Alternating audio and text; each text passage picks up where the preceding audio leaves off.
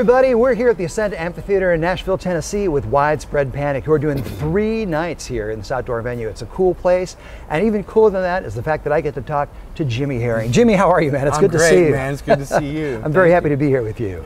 Thank you so much. Man, and you know the drill. You've seen some rig rundowns, so we're just going to jump in, man. Tell us about this beautiful PRS you have in your hands here. Well, thank you, man. This is a guitar that I've had probably, I'm guessing, around 20 years and maybe longer.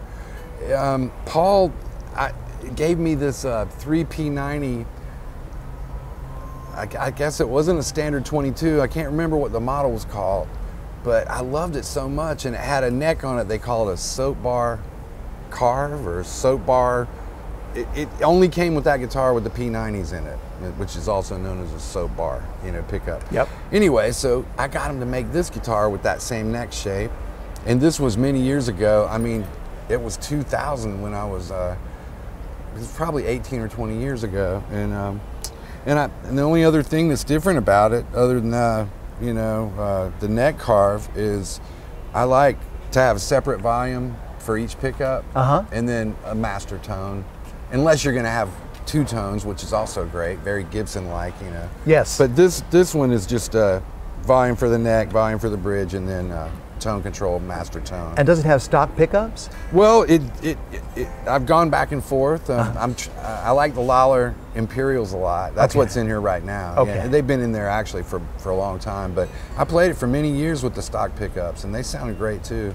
It's just a matter of, you know, you need to change every now and then. Yep. You know? And jumbo frets? Yeah.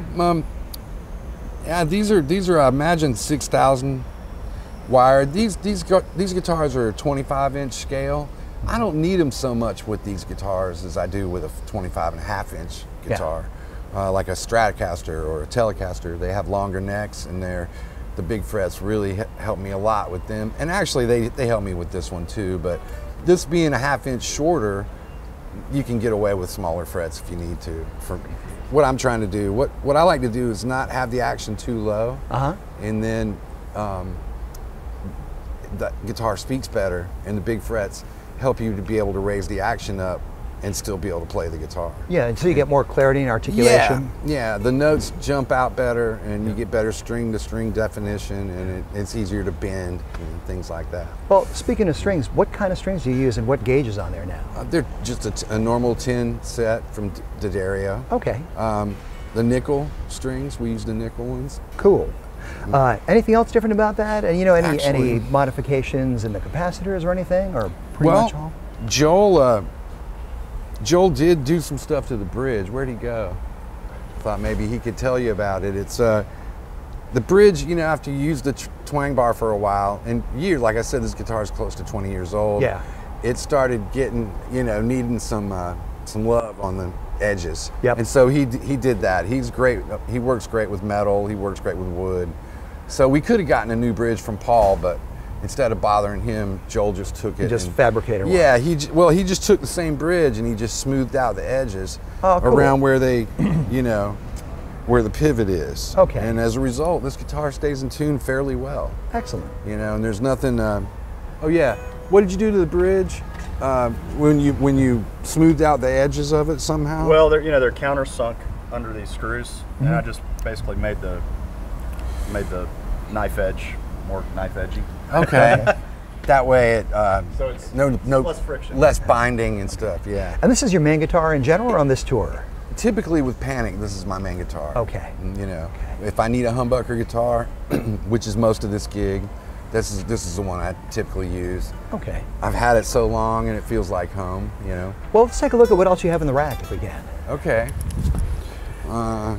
I know you've got another PRS in there, and you've got a Strat in there too. Yeah. This is a DGT that Paul was gracious enough to build.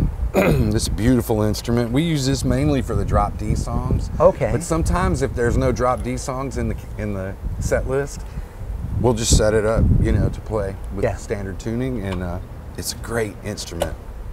And it's also got, what I like about the Grissoms is they have a separate volume for each pickup and a master tone. And they also have bigger fret wire than your standard issue Paul Reed Smith These are stock, but they're a little bit smaller than what I would typically use, but they still feel great. Cool. I mean, Grissom he tunes down a half step, and he likes the bigger wire because he uses bigger strings tuned down a half step. Yep. And so he likes that bigger wire too. Most people think you're nuts when you tell them, you know, you use 6,000 wire until they pick it up and feel it. And then they're like, oh my God, this thing feels great. Well, you know. Yeah, the bending is especially cool. Yeah. Lollar pickups in that one too? Yeah. Yeah, cool. Lollar Imperials, Imperials cool. in this guitar. Cool. Joel keeps these things in tune pretty good. He knows how to set up I like to use 4 springs because where I really did a number on myself trying to use 3 and trying to learn about how to use a twang bar, and I didn't realize that, you know, bending the whole time just like I did before I used the twang bar, and it did a number on my arm. You know, tendonitis. Yep. That good old tendonitis. And then we've got a cool Strat. Yeah, this is a, Joel just put this one together for me. This is a great instrument, man. It's sort of like a 50s style, 4 springs. I can't do what Jeff Beck does, so I try to, you know, meet in the middle instead of using 3. How does he do that stuff? I just saw him the other day, maybe just a couple of weeks ago, and I'm absolutely floored. Yeah, we saw him 2 weeks ago in Nashville. Yeah. And he opened up and improvised for like a half hour straight. Yeah. It's crazy. He is great. He is very special. You know, we all know this. Yeah. But feel how light that is.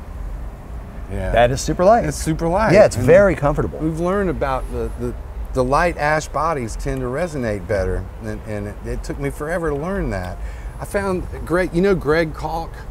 I do, yeah. You know Greg. Yep. Great guitar player, does a lot of stuff for Wildwood guitars. Yep. He asked me one day, have you ever played an ash maple Strat? And I was like, no.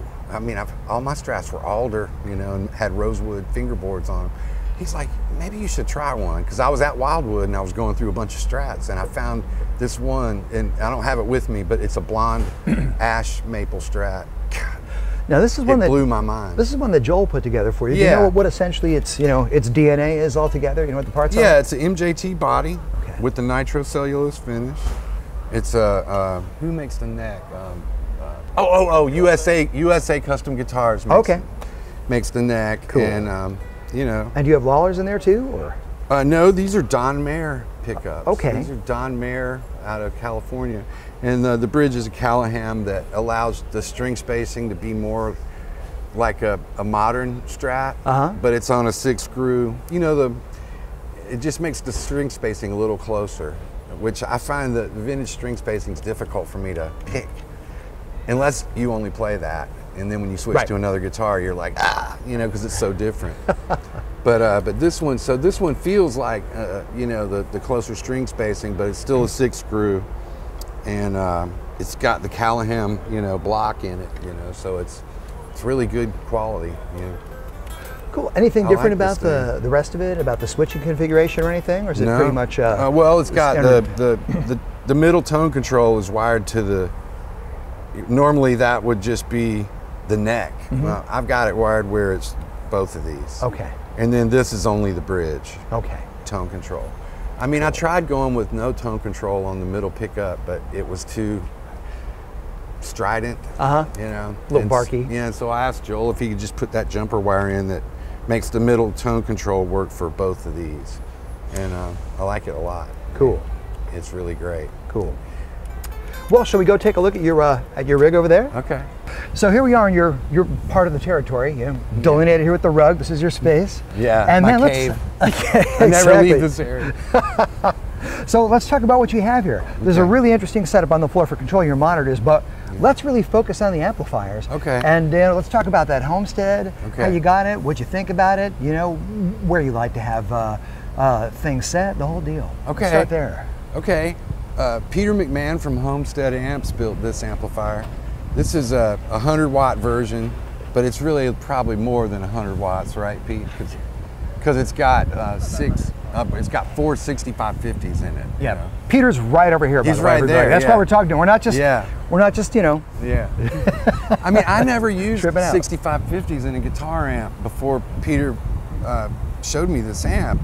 And I really didn't know what to expect. I thought, you know, you hear the general talk on it is that they're stiff or they're strident or you know, or hard sounding, and I haven't found that to be the case with this amp. It sounds really warm to me. It sounds really good. Yeah, you played it just a minute ago and it sounded Yeah. super warm. Will you give us a taste of that thing? Yeah. Cool. This is dry. You wanted to hear it dry, right? Yeah, let's hear it try. And then Okay, let's. well, just, you know.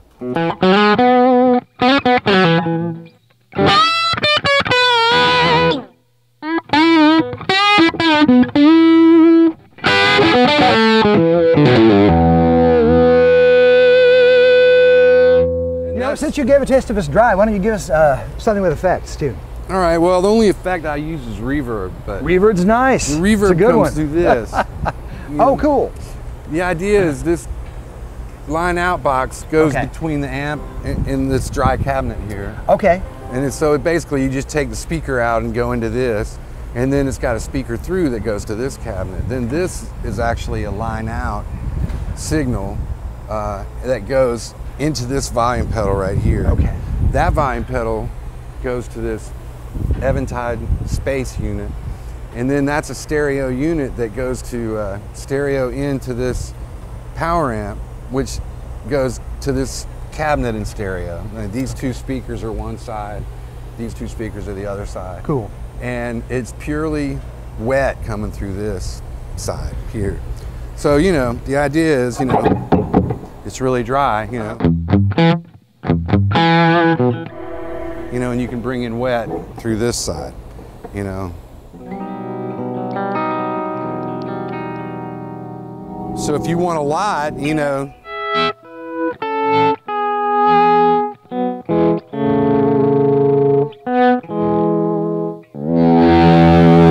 see, the wet's coming from the other side. Cool.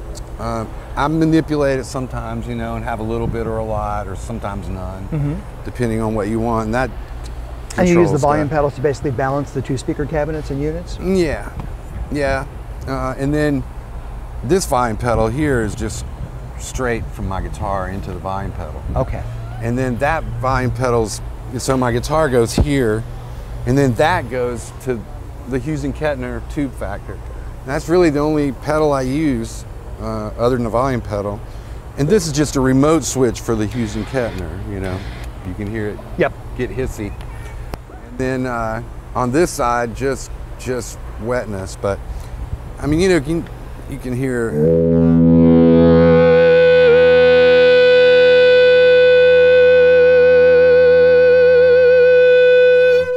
With this on, you know.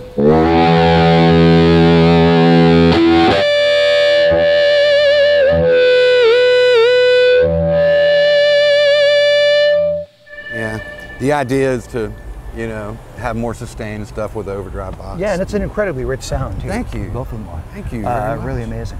Oh man, thanks. The speakers in this cabinet are tone tubby ceramic speakers. Okay. You know, 40 watt, 40. They call them 40 for 40 or 40/40s or whatever. Okay. And I've had them for decades. John Harrison was a good friend of mine, and and this old Sound City cabinet, I just put them in there, you know, because I like these old cabinets. And that has EV forces in it. Okay. Yeah, and they're wired in stereo through the arm. Cool. We found some EV forces. I like the EVs a lot. And right behind you, you've got a bass monitor, right? That's what Yeah. the Ampeg is? Yeah, this is, I can just control how loud Dave is Cool. from this. I mean, not how loud he is. Some people misunderstand. This only affects what I hear, Yes. not what they hear. You can't turn Dave down from over here. No, only from this position, what I hear.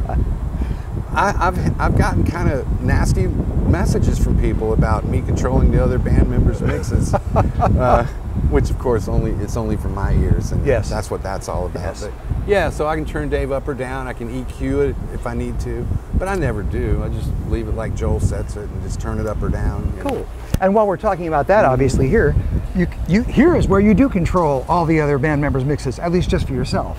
You've Right. got a pedal board down here with volume pedals, and basically you've got everybody's signal going in here. Yeah, what this was all about was is just being able to, I'm not very good at trying to convey, you know, what I need to the monitor engineer when I'm trying to play. and I'm not a singer, so you know, I think the singers need his undivided attention, you know. And even though he's like, man, we don't have to do this, you know, I'll do what you need, and he would, because he's one of the best in the business. But this just makes my life simpler. Like, if I need drums, I step on this volume pedal, a little bit more, a little bit less, whatever I need. Percussion, keyboards, and the B3 has its own wedge because it's such a rich, you know, thing. It needs its own wedge, you know, so it, you know, yes, so it's clear, you know. Of course, I am pretty close to him, but you are pretty if close. I need him, you know, I'll just do that. Yep. You know, and then this is JB's voice, you know, vocal. This is his guitar, so I can have more or less of his guitar or vocal, and the keyboards are the clavinet, the piano, and the Wurlitzer. And how long have you had this rig? Which is a great idea. Well, it started in 2000 when I was playing with the Dead, and you know, finding myself for the first time sort of on some of these big stages, and being completely out of my element and completely uncomfortable with how disconnected I felt on a giant stage from the rest of the group. And so I was talking to Dennis Leonard, the sound engineer. We call him Wiz because he's a wizard, you know. But Wiz, I was talking to him and I was like, man, you think you could rig up something where I could control my own mix from volume pedals? Because that way I wouldn't have to stop and turn a knob like you do in the studio where you have that thing sitting on a tripod. Yeah, a monitor, a control. You know, your headphone amp or whatever you call it. But, you know, and he went, huh, well, yeah, we could do that. Never done that before. And I was like, well, I mean, it would just make my life easier because, you know, I'd be able to not have to, you know, get your attention to do whatever I need, which I'm no good at conveying that. If I'm in the music, I have to stop playing to clearly say. Yeah, you want to keep your head in the right space. space. Yeah. And this keeps me from having to think about anything, you know. And I'm used to stepping on a volume pedal. I've been standing on one for most of my life, so you know. Yeah. So, and yeah, that's it. Well, cool. Yeah. Thanks, man. Hey, man. Yeah. Truly appreciate it. Absolutely, man. My pleasure. Great to meet you too. And here we are with JB on stage at the Ascend Amphitheater.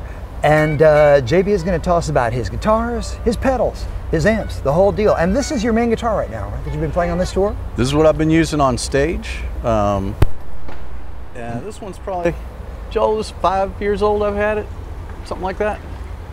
You've had it ever since I've been working for you, and that's been 8 years. Okay then, 8 years. All right, and it's a Washburn HB35. I can see a wooden block in there, so it's a semi-hollow body. Man, one of the important things is the color. Yeah, the color is sweet. We were going for the color. The color is sweet, and so is the binding.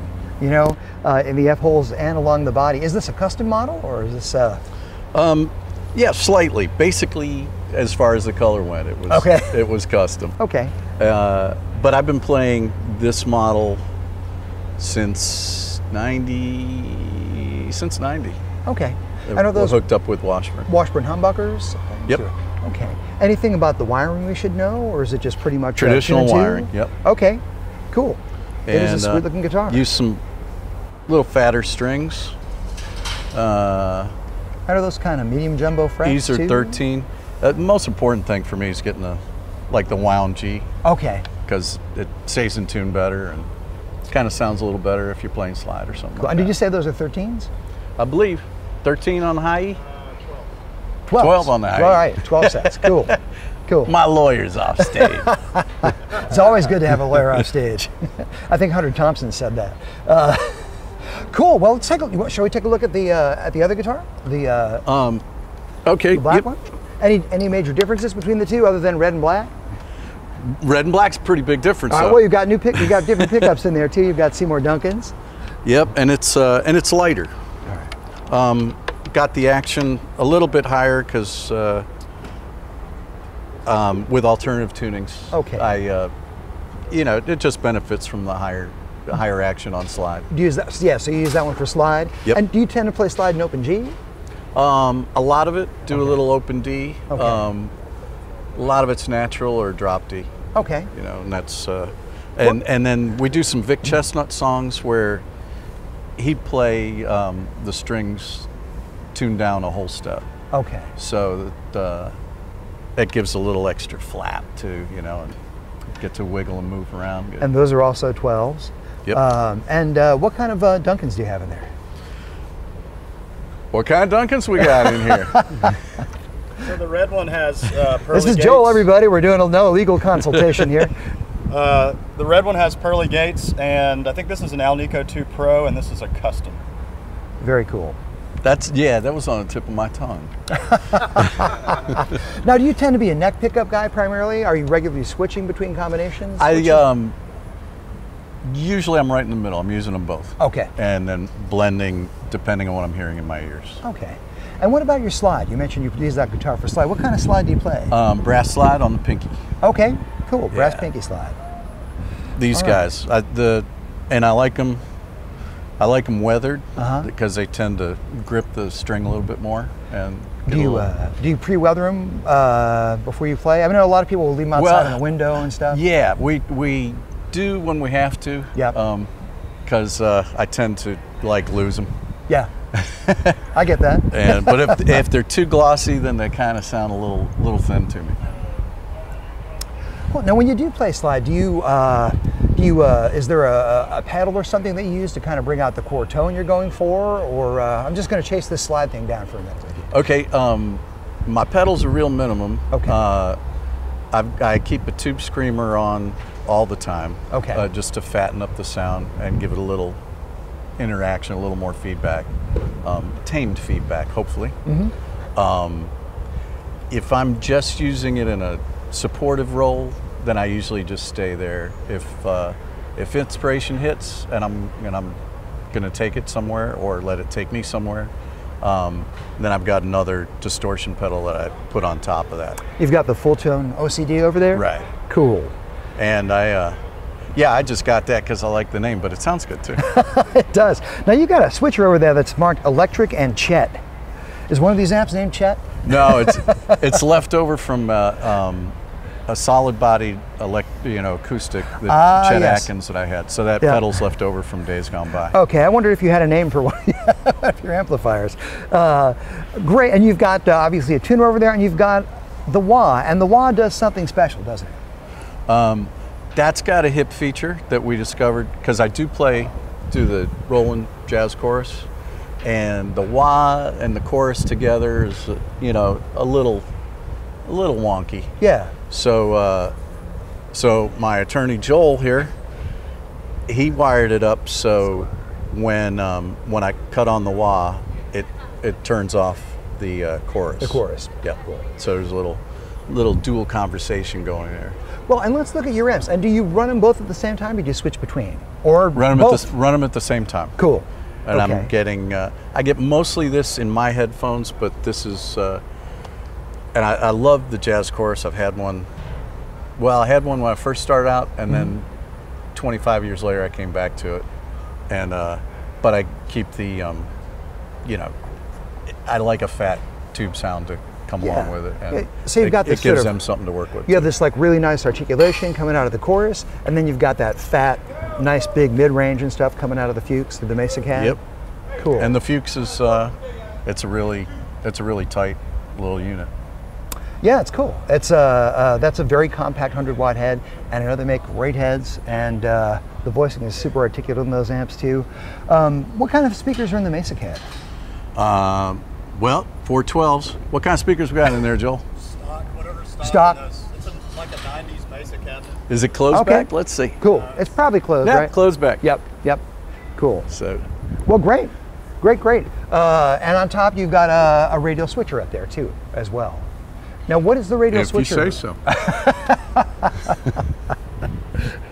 Do we need an attorney again, just to talk about the radial for a minute, the tone bone? So this is from the pedal board here. Okay. And so it just splits the amps. So I'm just using it as a splitter, Very basic, basically. But it's nice splitter. because it's got a ground lift and stuff on it, so you can, if you have problems with hum and stuff, you can do stuff to it. So to Cool. make the hum go away. And then, let's just talk about the longevity of the band for a second too. You guys have been together, is it 32 years now?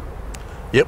Cool. I know you just put out this live recording for one of your shows. Knoxville 95, I think, is the latest thing you guys put out. Okay. Sounds like a great show.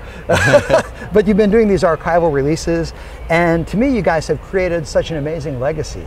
You know, you started as a band, friends in college, and you just kept playing and playing and playing, and people fell in love with what you do. You fell in love with your audiences, and here you are, 32 years later. That's amazing. One day at a time kind of thing. Yeah. Yep. Well, congratulations. All right. It's tremendous. Appreciate it. All right. Good to meet you, man. All right. Cheers. Take care. All right. Thanks. So here we are talking to Paul Agostino, and Paul is the man who makes sure that Dave from Widespread Panic is always ready to rock at any time. And Paul, man, let's walk through Dave's rig if you don't mind. All righty. You know, his number one here is this custom modulus. He calls it Merle. Merle. From the, I guess from the cut of wood. Uh-huh. And then his number two would be this Alembic, which is mostly mahogany, but also custom built. I wish I could tell you more about it, but I can't. Yeah, it's a great looking. Great looking bass. The shape is really interesting. Do these things have? Obviously, they've got active pickups. So you want to talk about the pickups and the electronics in these instruments? Sure. These pickups are Bartolini's. Alembic makes their own pickups. That one has an active preamp. They both have active preamps in them. The Alembic's a little bit hotter. They both have active EQ controls. One's a little, I think the modulus is a little more intuitive as far as shelving, the highs and lows, but they're both great sounding basses. He always has played 6 strings with this band. Cool. And there's a multi-pin out on the Alembic as well? Yes, there is. And does Dave use that for anything? I mean, it powers the bass. It does have multi-channel outs, but we don't use it. Okay, So. okay, cool. Both great instruments. Well, let's talk about his power amp first. Should we do that? Sure. It's a D&B rig, and it's basically a mirror of what we use as a PA. Okay. So he was inspired to put this rig together by Phil Lesch's rig. He's got a little Meyer PA he uses on stage. And so, I mean, he used Ampeg 8x10s and SVT heads for decades, and we may be going back to that. Who knows? He you know, changes his mind. What's the output on that? Oh boy, how many watts? Too many. That is a good question. I can tell you, I'm bi-amping it. Okay. So I'm running all the highs through these Y10s, also made by D&B. And these are 2 15s for the low end, and then I got 2 18s that are actually controlled by my monitor engineer. Oh, so nice. There's some kick drum down in here. But so it's both a monitor and a bass rig. But yeah, the idea was to match the, you know, all the drivers and the power amp are the same we're using for our PA boxes. So the idea was any tone shaping he does on this Avalon Pre or he does on his guitar, he's going to hear how it translates through the PA.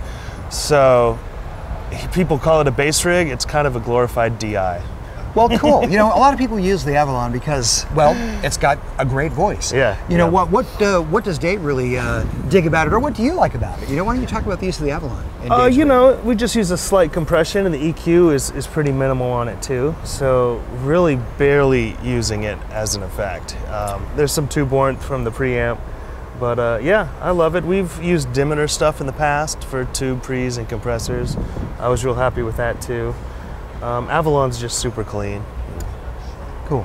And why don't we talk about, well, let's work our way back through the rig. If we can. All right, Push the signal so path out. basically I'm running through this octa switch to switch all the effects up here, and he likes them up under his fingertips so he can play with them during the show. And this is just switching the effects loops so that signal's not running through them all the time. And downstage, he uses his delay and the octave switch quite a lot.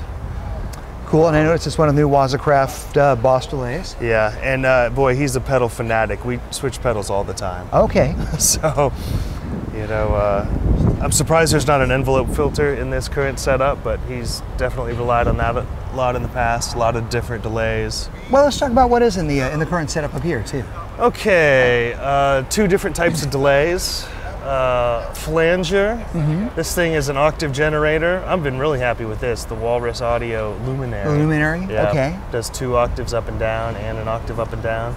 And this is an SVT, kind of mimics the tube distortion of what his rig used to be before we switched to the D&B rig. Cool, that's a Catlin bred SFT, and there's another Catlin bred over too. That's the Echo Rec, which is kind of one of their classic pedals. We've got the kilobyte, the low-fly delay over on the right, and we've got the depths in here for some cool, very nice.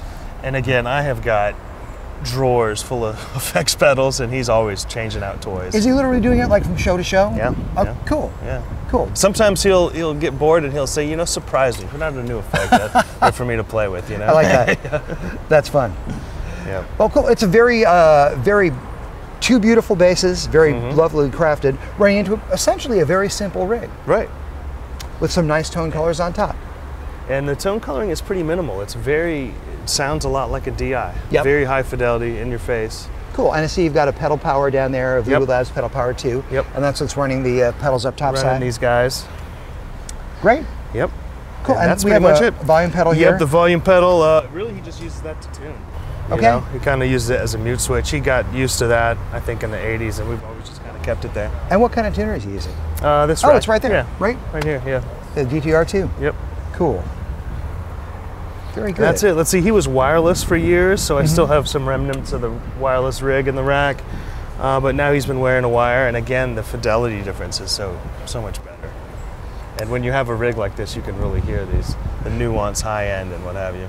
Well, I'm curious, you know, for our readers who don't play venues of quite this size, who use wirelesses, there's a lot of metal around here and a lot of cement. How does that impact controlling a wireless? You know, it's really good if he stays put. You know, he's only 10 feet from the receiver. Yeah, We had but if you start minimal moving out- problems. Yeah. Yeah. But definitely when he would walk around, even just over to the monitor desk, you would start getting weird things happen. So, but pretty minimal. You know, it wasn't interference was the issue as much as just the loss of fidelity. You know, it goes into that little digital converter and then the wireless frequencies, and when it spits out the other end, you never know what you're going to get. Well, cool, man. Thanks for filling us in a day's rig. We really appreciate it. No problem, man. Thanks Great for your to time. meet you. Hey everybody, thanks for watching the latest rig rundown. Guess what? Every week we upload a brand new rig rundown to premierguitar.com a full week before it's available here on YouTube. So to get your gear fix as soon as humanly possible, go to premierguitar.com/rig rundown. And while you're there, be sure to sign up to get an email notification so you're the first to know as soon as each week's new rig rundown is available. Cheers, see you soon.